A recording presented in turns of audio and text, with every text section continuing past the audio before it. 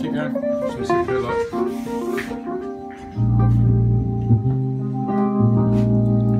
I came from a musical family in so much as I had a big diet of music. I was a drummer first. I played the drums when I was 9.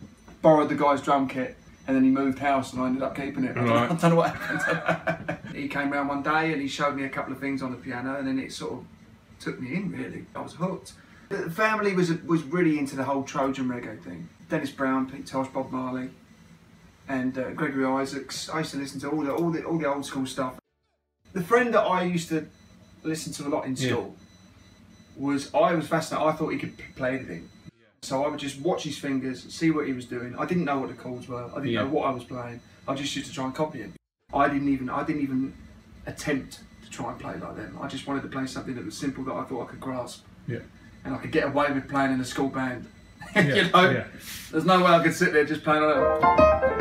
I wasn't into all that stuff when I was a kid. I loved it, but I couldn't do it. I was more into. Just kind of. Yeah. Well, welcome to my world. You know. So the important thing is not to play bass on the keys like a keyboard player would play bass.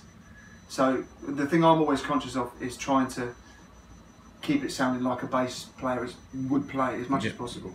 And a lot of that is simplifying it. You know, a lot of people think, oh, if you're going to put a bass sound there, you should do all this kind of flowery stuff. It's not really about that.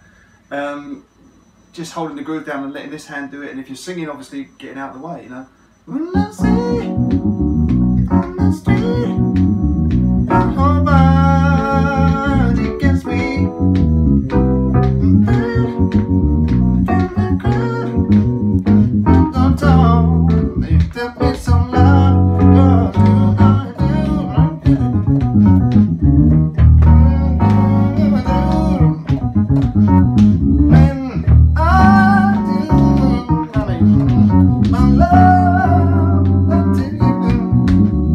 So a lot of it's in between, but it's keeping the bass thing, it's keeping that kind of.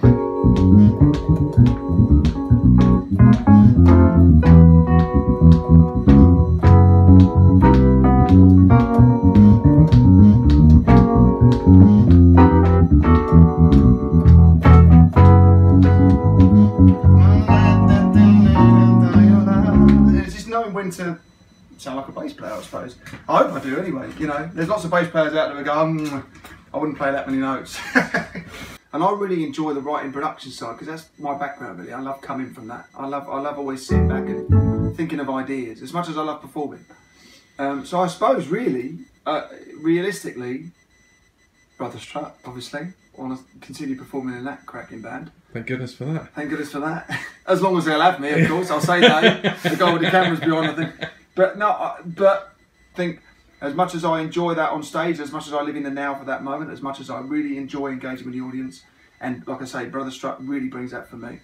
But you know, there's other sides to Brother Strut for me. There's other sides to all the other projects I'm involved with, and that is the writing and the production, which is where I'm at. It's where I'm from, and that's always going to be something I'm happy to go back to.